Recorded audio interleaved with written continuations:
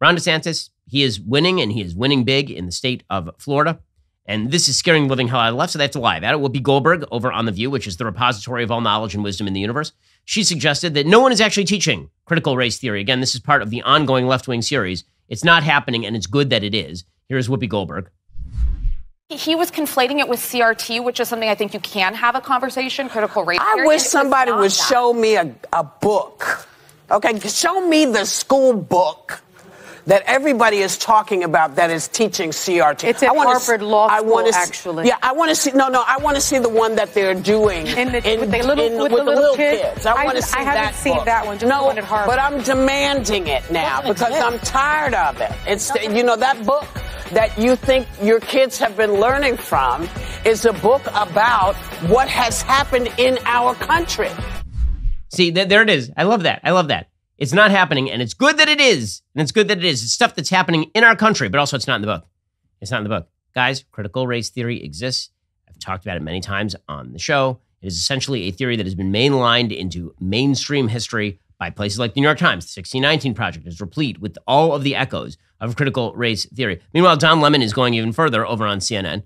I didn't even know he still had a job, but apparently he does. He says it's going to be illegal in Florida to teach slavery in schools. No, it's not, you idiot. Slavery was political at one point. Martin Luther King, obviously, as Republicans love to talk about, every January, this was a political movement, and no one wanted to learn about that then either.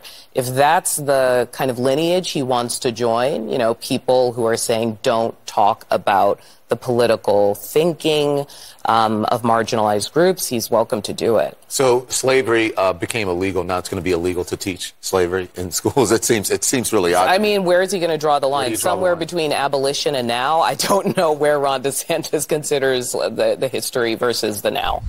These are the objective journalismers. That's Audie Cornish, an anchor and correspondent. No, slavery has been taught in every American school of which I am aware for generations. The hell are you talking about? But again, they're just going to lie. The problem is that most Americans can see through these lies, so the left are having a real tough time, which is why, again, they just have to keep exaggerating and exaggerating and exaggerating. MSNBC's Michael Beschloss says, books are being banned in Florida. Okay, guys, you can get any book you want in Florida. You just can't mainstream it to the kiddies. I don't understand why this is so tough to accept. You can go down to your local porn shop and you can buy a copy of Playboy. That doesn't mean it should be taught in third grade. I don't understand why you guys can't seem to understand that free speech is not the chief issue in the classroom. In the classroom, the chief issue is what gets taught to our small people. Yeah, it's so irritating. But I guess this all comes down to this notion that children are basically just small adults who are vested with full autonomy, up to and including deciding their own sex and the ability of whether they ought to, mutilate their own genitals and such. Anyway, here's MSNBC's Michael Beschloss. This genius, by the way, writes speeches for Joe Biden. If you quizzed public school, elementary school kids, high school kids today about John F. Kennedy and the administration, what would they know? He got shot. Maybe that's it. Or they might say, is that the guy who's coming back to run with Donald Trump next year? And they also might say, was it the idea of our founders, as we're now seeing in Joe and Nika's home state of Florida, was it their idea that books would be banned and taken out of classrooms? Right. And you'd have lists saying these books are okay, these books are not. Yes, the founders would have been fine with that. Are you insane? Yes, the founders would have been fine with the notion that there are certain books that do not belong in the classrooms of small children. I mean, honest to God, Michael Beschloss is supposed to be a historian. Has ever read a book? It's unbelievable. You read a book. Read a biography of John Quincy Adams and see how John Adams constructed his education, like book for book. Do you think he was like, well, John Quincy does have to see everything. Here's some wood carvings of a naked lady. I'm going to send those over to John Quincy and we'll see how he handles that. Like, what is wrong with you people? But you're cruising for a bruising, so if this is the way you want to play it, then I guess this is how it's going to go. All right, I'll get to more on this in just 1 second. First, I've been telling you, I'm not getting enough sleep. Okay, my kids are just killing me lately. They are waking me up at all hours of the night, and in the morning, we got a puppy. That means the puppy's keeping me up. We're going to have a baby. The baby will keep me up.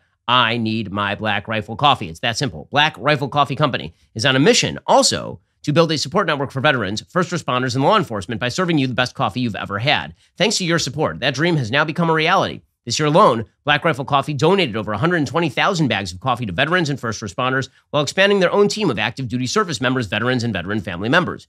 If you want to continue supporting this incredible company, head on over to blackriflecoffee.com. Use promo code Shapiro at checkout for 10% off your purchase and your first coffee club order. Again, Black Rifle Coffee is roasted by a veteran-led team of brilliant coffee graders here in the United States. Their coffee is awesome, but they also have a great mission. And you can do both of those things all at once. The coffee is truly one of a kind. Head on over to blackriflecoffee.com. Use promo code Shapiro for 10% off. You can also find Black Rifle Coffee in grocery and convenience stores near you. That's Black Rifle Coffee, America's coffee.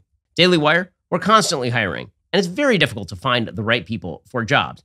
Really, we have a lot of open jobs in the United States right now and not enough good people to fill them. This is why if you are hiring right now, you can't afford to ignore ZipRecruiter. If you need to hire for your business and you want an easier way to find qualified candidates, head on over to ZipRecruiter.com/dailywire. Try it for free. ZipRecruiter uses powerful technology to find the right candidates for your job. If you see a candidate you like, you can easily send them a personal invite so they're more likely to apply. Their user-friendly dashboard makes it easy to filter, review, and rate your candidates all from one place. Let ZipRecruiter help you find the best people for all your roles. 4 out of 5 employers who post on ZipRecruiter get a quality candidate within day one. See for yourself. Go to ZipRecruiter.com/dailywire. Try ZipRecruiter for free. Again, that's ZipRecruiter.com/DAILYWIRE. ZipRecruiter is indeed the smartest way to hire. We've been using it here at Daily Wire ourselves for years. You should do the exact same thing. Head on over to ZipRecruiter.com/dailywire. Try ZipRecruiter for free. That's ZipRecruiter.com/dailywire. And meanwhile, in other news, the Department of Justice is now suing Google, apparently seeking to break up Google's business brokering digital advertising across much of the internet. It's kind of a fascinating thing because there is, in fact, a bipartisan consensus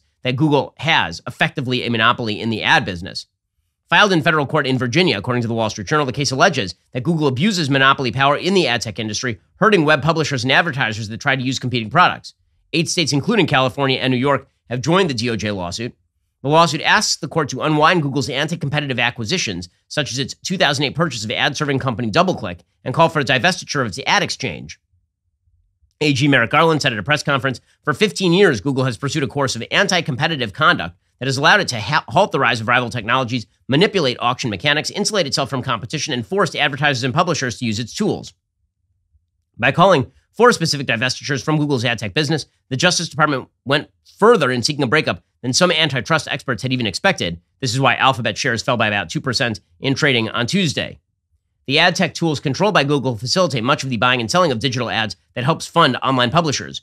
Google's businesses include tool publishers can use to offer ad space, a product for advertisers to buy those slots, and an exchange that links the bidders with the web pages.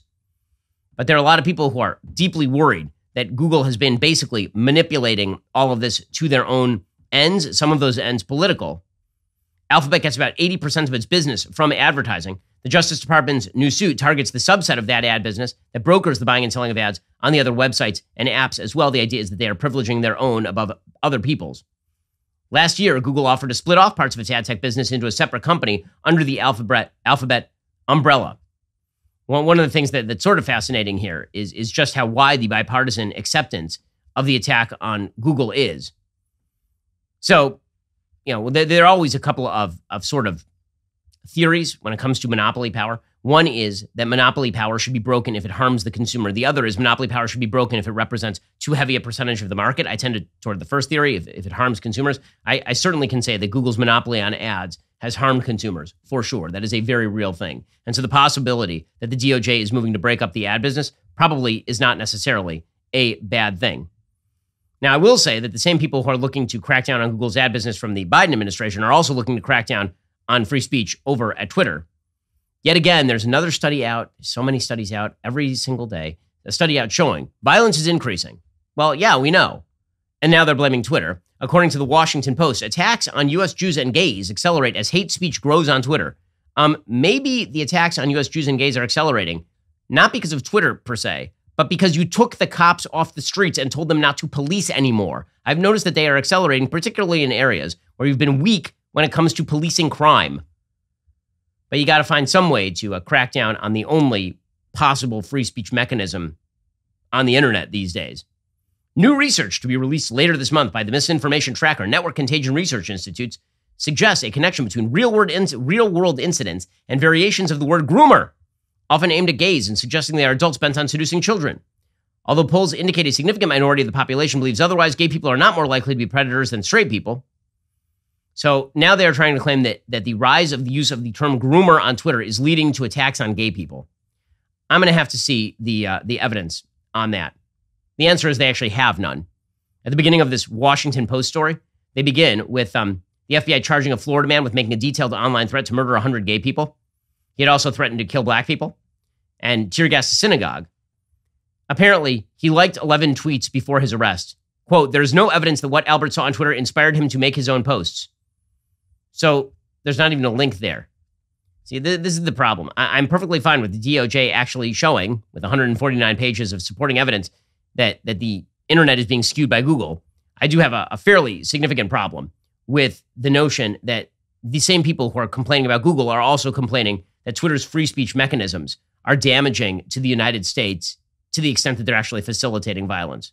Alrighty, guys, the rest of the show is continuing right now. You're not going to want to miss it. We'll be getting into Mike Pence apparently finding classified documents over in his home.